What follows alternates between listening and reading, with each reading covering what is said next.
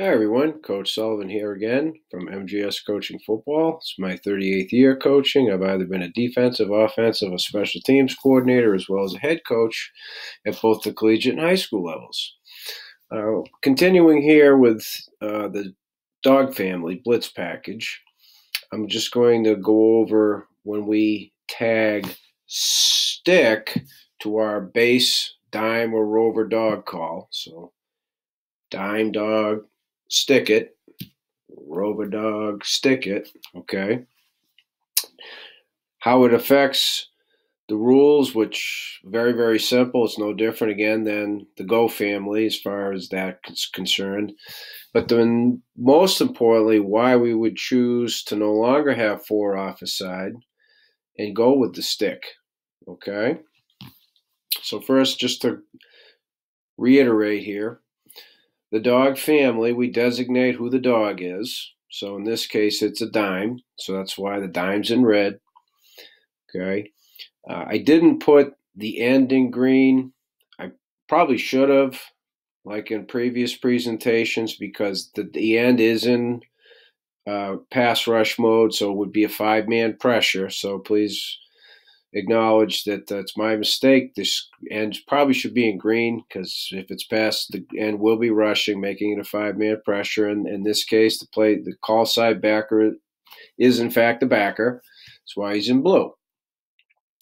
So the only difference between a dog stick and a dog is there is not four off the side because we're sticking the defensive line. Okay, so in the other presentation on the dog, dime dog, rover dog, the dime in this case is the dog. So nearest, deepest tip or nearest tip if it's not pistol, right? This means automatic peel on a flare. Otherwise, you continue with the quarterback. C scrape, aiming point outside hip of the tackle, but you end up going butt side of the tackle. Okay. We're going to spin the safeties. We got to replace the blitzer on spin on the snap. We don't tip our hand that this outside backer doesn't hedge, alerting the wide receiver who then alerts the right. I mean, it's a chain reaction, so you don't want to do that. If this kid isn't fast enough to blitz from here, then you got to get another player, and or you can't run it.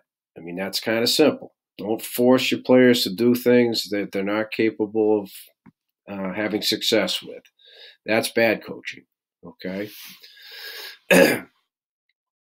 So the difference between the stick and a regular dog, the defensive end call side is in the A gap. That's the stick. Again, other programs call it a long stick. We don't. Stick means two gaps.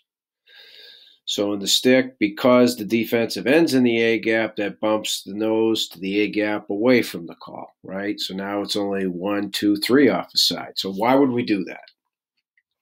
Well, there are a couple of reasons.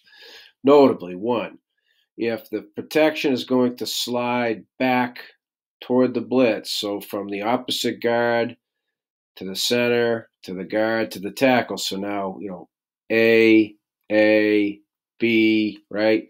It effectively, if we were executing a regular dog, the nose would be blocked, the defensive end would be blocked, okay? The offensive tackle can now widen in order to get hands on the dog.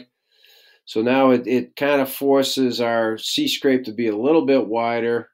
More likely they're going to be able to have a blitz beater or going to have something more on rhythm, okay? Because when they figure out or they practiced for the spin down, they'll have something to hit it in here before the safety can get there, perhaps.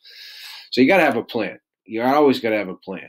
So a dog stick is our plan B, so we can continue to execute the pressure. Okay, so if they continue to do this, what ends up happening is it makes it easier for our C-scrape to get pressure, or at least get in the throwing lane, get hands up to help get in the quarterback's vision and or deflect the pass.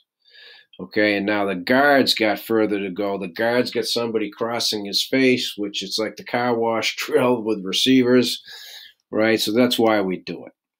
Okay. for a pass situation. The other reason we would do it if we wanted to use it against the zone read or the RPO or the two-back power scheme, two-back ISOs, it screws up the blocking scheme for the run. It's a whole different look, okay?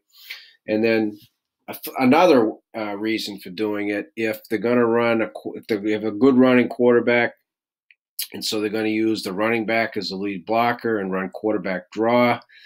If we're running a regular dog, now this linebacker is isolated here, and he doesn't have any help because this backside linebacker is gonzo, right? So that the quarterback draw could really hurt us. So that would be the reason for tagging the stick.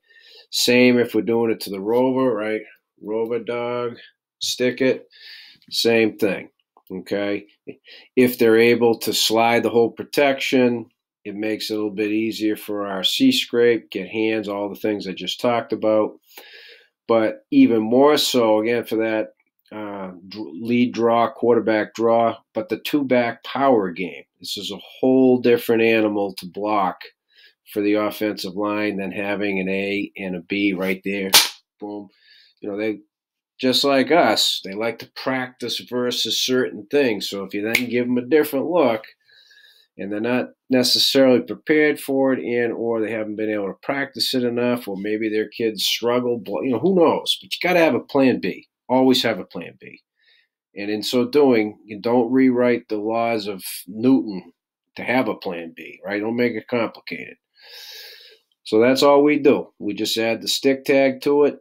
It only affects the two defensive linemen, doesn't affect anybody else, and I do mean anybody else. So again, same thing here. The stud should be green because it would be a 5-man pressure. So, you know, that's on me. So, okay.